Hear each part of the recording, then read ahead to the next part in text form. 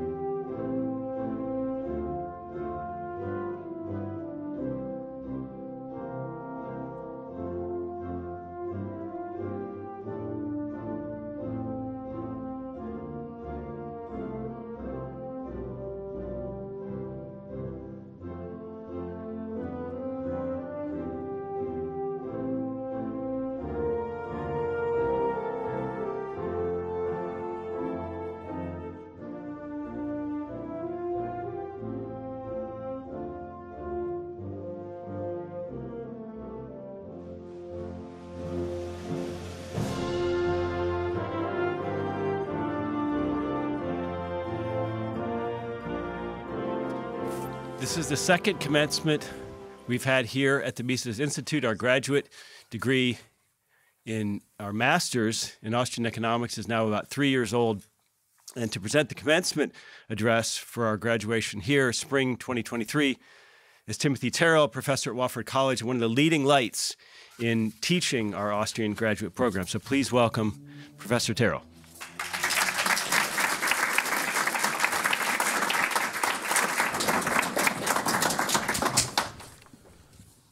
I am honored to be invited to give the Ralph Raico Memorial Commencement Lecture at the second Mises Master's Program Commencement. I attended graduate school across the street at Auburn University, but the Mises Institute has been a lifelong intellectual home for me, and it's gratifying to me to see that through this master's program, students are getting a high-quality education in the same intellectual community that was life-changing for me. I want to talk about intellectual community here briefly, but I want to start by saying a few words about a philosophy of education that is responsible in no small part for the substantial human freedom and quality of life that we enjoy today.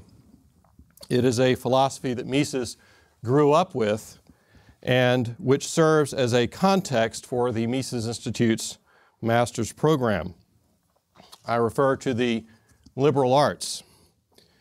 In the United States, the liberal arts are commonly associated with higher education, though in Europe, the tradition is housed in the high school level gymnasium. At the liberal arts undergraduate institution where I have taught for over 20 years, Wofford College, I remind my students that liberal is derived from the Latin root liber, meaning free, and that the liberal arts are the arts of living as a free person.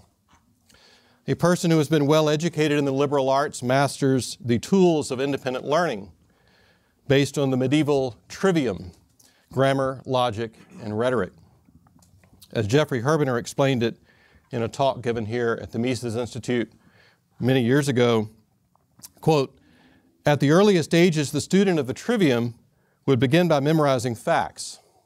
Having come to know the facts of reality, the student would conduct logical inquiries from these facts to organize and explain them. Having come to understand reality, the student would learn the art of communicating his understanding to others and persuading them of the veracity of his findings." End quote. Included in this would be the readings of the classics of Greek and Roman thought in the original languages. In medieval Europe, the student would then go on to the quadrivium: arithmetic, geometry, astronomy, and music. Much of this structure was still a part of education in Vienna at the end of the 19th century when young Ludwig von Mises was in school. His reading of ancient Greek philosophy suggested to him that the, quote, "the essential tenor of Greek ideology was the pursuit of liberty," end quote. And many years later, in the Anti-Capitalistic Mentality, he wrote that, quote, "it was the classical studies, the essential feature of a liberal education, that kept awake the spirit of freedom in the England of the Stuarts, in the France of the Bourbons, and in Italy subject to the despotism of a galaxy of princes," end quote. The replacement of liberal arts education with vocational or technical training, even in institutions that refer to themselves as liberal arts, has accompanied the takeover of economics by philosophically vacuous technocratic mathematicians. The invasion of scientism is marked by emphasis on the mastery of theorems and statistical procedures in economics programs. It has made refugees of axiomatic deductive economists. This is not to say that quantitative skills are useless in economics, but Austrian economics rejects positivistic reductionism, that our knowledge is limited to what can be suggested through empirical methods. In the hands of the extreme positivists, economics has no axiomatic core, but is subject to being overturned by the next study. Mises Graduate School represents an effort to reverse that unfortunate trend. The students here are not separated from ultimate philosophical foundations. They are urged to think logically from the axiom of human action and build on its implications. Building economics from the ground up, as this program does, economic concepts become a matter of logical deduction rather than an empirical suggestion. The incentives to follow the crowd in economics are strong. The malleability of mainstream economics has translated into job security for economists. Economists get cushy jobs as advisors and apologists for the state and as experts in creating technical arguments for employing state power on behalf of interest groups. Our graduate today, Daniel Tichet, said it very well when describing the difference between the Austrian economist Murray Rothbard and the mainstream Paul Samuelson. Quote, "The economy can only be understood as a constellation of individual actions. It makes no sense when one focuses on aggregates. The focus on the national level also has clear political applications and overtones which the Austrian tradition recognizes as part of the problem. Real economics is not an arm of the government, it is a science. Truth content gives way to policy cranks when there is a focus on controlling the economy rather than describing its workings," end quote. So the mainstream has traded Mises for Polonius, a more scientifically minded Polonius perhaps, but a Polonius nonetheless.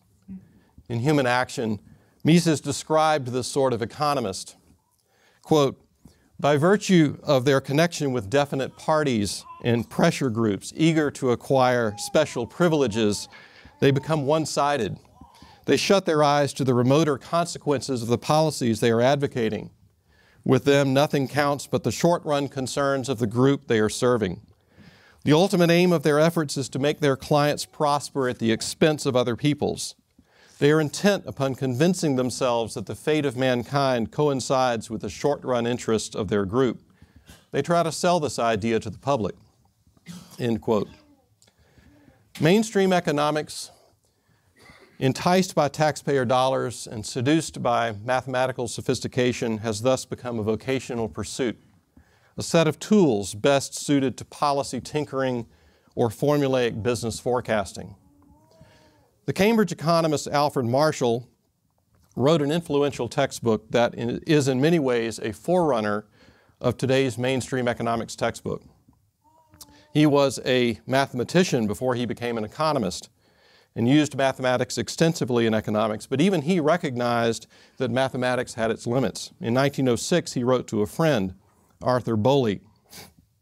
Quote, "I had a growing feeling in the later years of my work that a good mathematical theorem dealing with economics hypotheses was very unlikely to be good economics.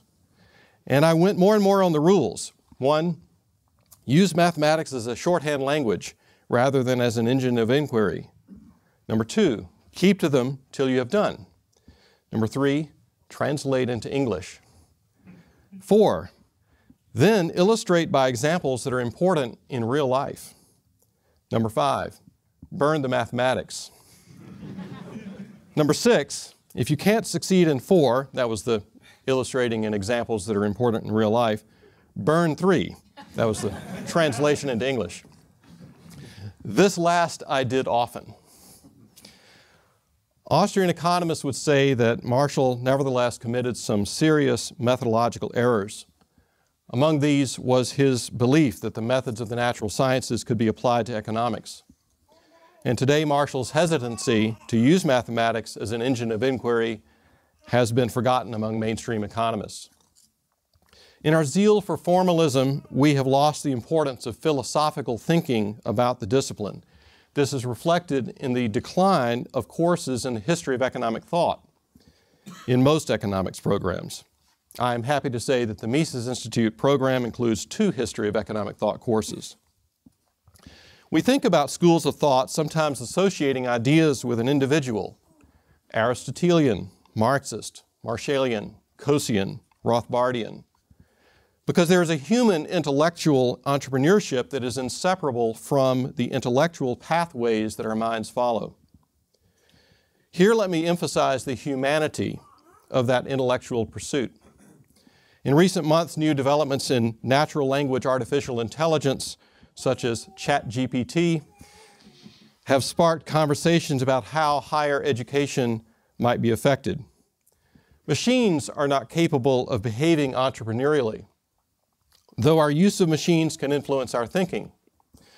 For example, they can be used in spreading ideas, allowing us to more easily discover connections, granting easier access to many types of data, or adversely, destroying our focus. I'm sure we will continue to develop what is called artificial intelligence, but I've not been impressed with the quality of its judgment. I experimented with ChatGPT, including an assignment in a class this January where I asked students to ask ChatGPT a question and then critique its answer. It showed that it often provides an inoffensive and superficial distillation of what people have already said or thought, a relentless averaging of whatever is available on the internet. I asked ChatGPT what it would say to graduating students.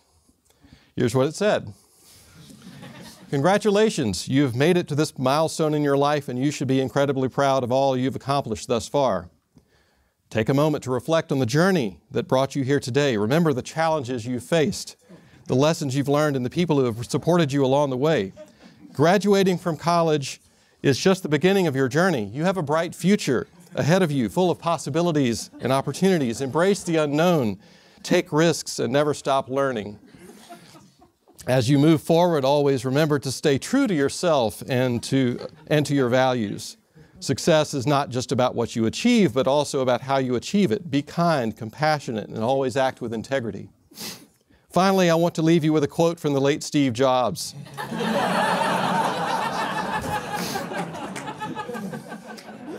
"Your work is going to fill a large part of your life. And the only way to be truly satisfied is to do what you believe is great work. And the only way to do great work is to love what you do. So find what you love, pursue it with passion and dedication, and make the most of every opportunity that comes your way. Congratulations and good luck." This insipid mediocrity might be reduced with more specific directions to the AI, but a philosophically profound exhortation this is not. I understand that a few days ago a new version of ChatGPT arrived, which is apparently able to pass exams in law with something like a 90% success rate, describe images accurately, explain what is humorous about an image, and write tens of thousands of words of coherent text that can pass for human. In this, it has matched the abilities of many of my undergraduate students. My friend Jonathan Newman who teaches economics at Bryan College in Dayton, Tennessee, recently asked ChatGPT how ChatGPT could be used in the classroom. ChatGPT replied that it didn't know what ChatGPT was. "How can you not know?" said Jonathan. "You are ChatGPT."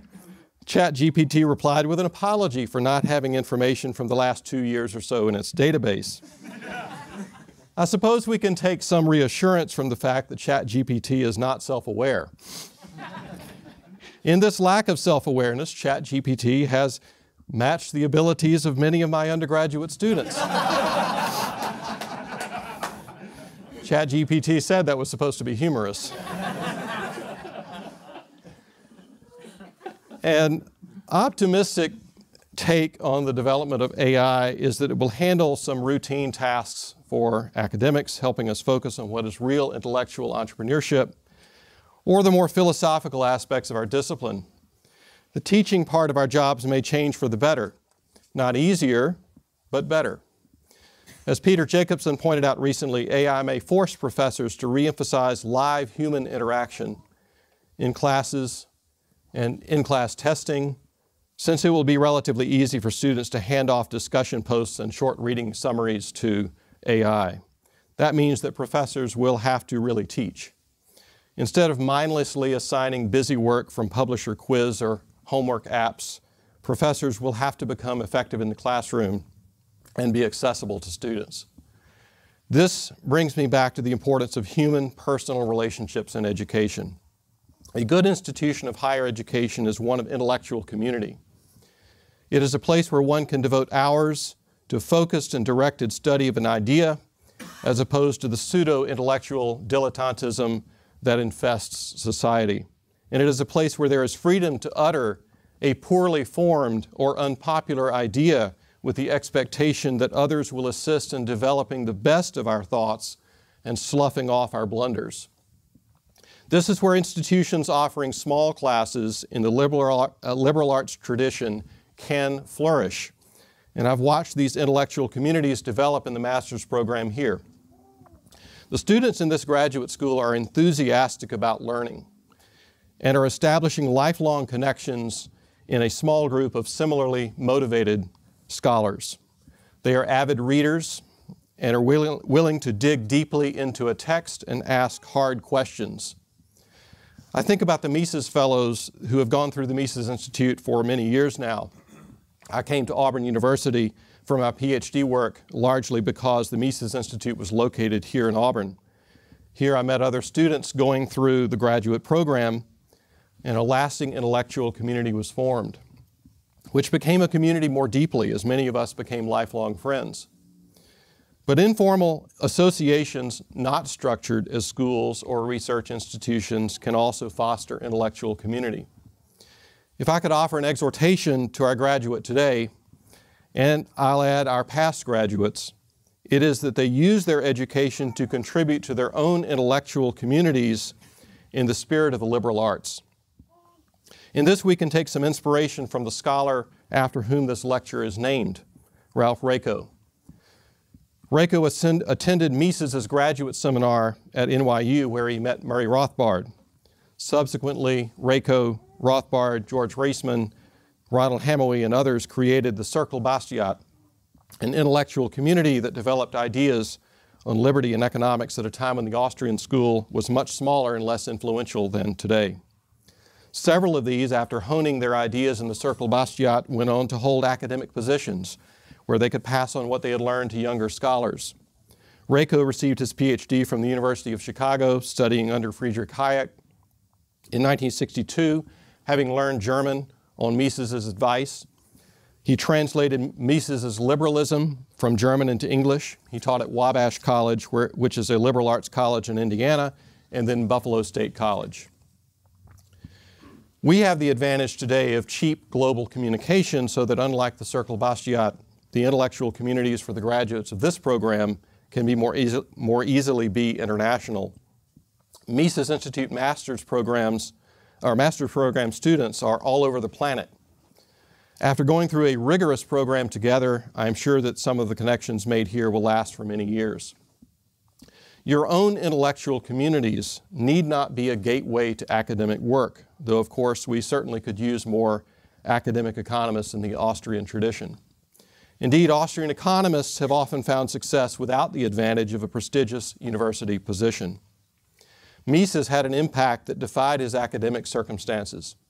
He never had a paid academic post in Austria, but was undeterred, and after fleeing the Nazis to the United States and arriving in New York in 1940, Mises was still unable to find a permanent position in academia. New York University only hired him in 1945 as a visiting professor with his salary paid by free market foundations and businessmen. He had only a few students who obtained doctoral degrees and academic positions, though some of these had outsized influence. Universities generally shunned him, but the power of his writing and the enduring appeal of his ideas has made him an icon. The English economist Alfred Marshall had an influential post at Cambridge University and therefore had the opportunity to teach students who would eventually promote his ideas themselves in academic positions. His 1890 book, Principles of Economics, ran to 9 editions and was the standard economic textbook in Britain for 30 years. Yet I would guess that Mises's name is more widely known today than Marshall's, though Marshall's economic ideas, unfortunately, are more prominent in mainstream textbooks. We might say the same about Murray Rothbard, the same as we said about Mises, who spent about 20 years teaching part-time at an engineering institution that had no economics department. I learned yesterday, by the way, of the selfless devotion to his students that Rothbard displayed when he was at UNLV. With regular meetings off campus with students, at a restaurant, he and Hans Hoppe created an intellectual community that most of us would give our right arms to have been a part of. What might have happened if Mises had secured an academic post that was more conducive to producing graduate students? What would have happened if Rothbard, instead of having what Hans Hermann Hoppe described as a fringe existence in academia, had taught at a prestigious institution? We don't know, but the immense value of their contributions is clear. The intellectual communities they have created have had a lasting impact. They did not give in to evils, but proceeded ever more boldly against them. Many academic institutions are more focused on protecting their authority than identifying and promoting the best scholarship. We are starting to see end runs around those institutions. It's interesting to speculate on the possible paths forward in higher education, which might reduce the ossification so common in academia. Maybe if state-funded institutions were bypassed by a new generation of institutions that are more streamlined, efficient, and independent of government money, students will be less susceptible to economic theories that serve as justifications for state intervention. I think the Mises Institute's graduate school is part of that new generation. For K through 12, I'm encouraged by the growth of homeschooling and alternatives like the Thales Academy. Outside of academia, there's also a desperate need for economically literate non-academics to promote sound economic thinking in business and in law and in the rest of society. In my area, in the Carolinas, several dozen people who support the Mises Institute have organized and are meeting several times a year to get to know one another socially and to hear some informal talks. I was talking last night with Grove City College students who started a human action reading group apart from their classes. These individuals are taking it upon themselves to be educated and to push back against economic mediocrity. The people in this room today believe in the power of ideas and in virtue. We have an intellectual community that is developing individuals capable of sound economic reasoning, when much of society is busy abandoning it. This community is not generating insipid mediocrity that could be mistaken for the output of an AI algorithm. I'm confident that it is going to have a larger and larger impact on the world. In seeing the quality of the students coming out of this graduate school, we have good reasons to have hope for the future. Our graduate today is someone you should meet, and you will be as encouraged as I am. Those who are currently enrolled should be commended for taking on such a rigorous program. What this program is accomplishing is vital to our civilization. It is the alternative to social decline. Thank you.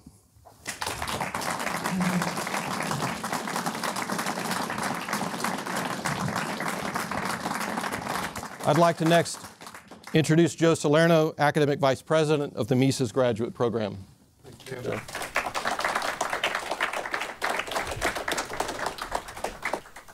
Thank you and welcome on behalf of the faculty of the Mises Graduate School.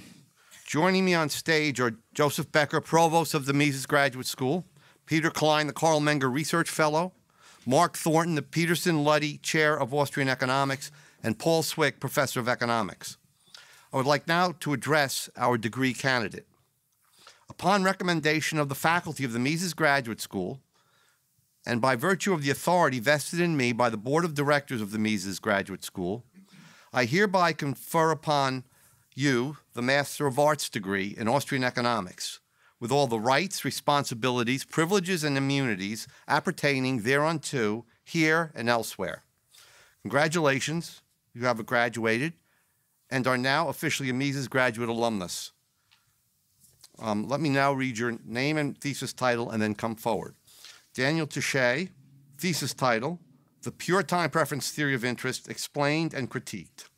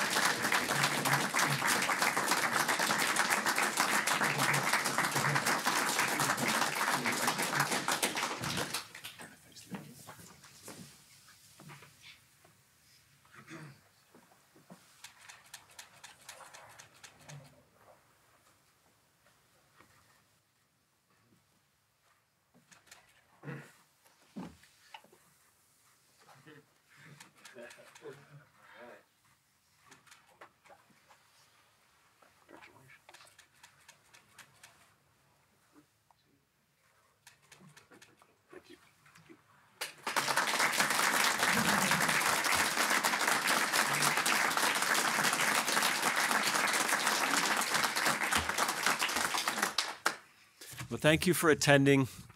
Congratulations to Mr. Touché. And please stay seated for the recessional, and then we will have a reception outside next door in the library. Thank you very much.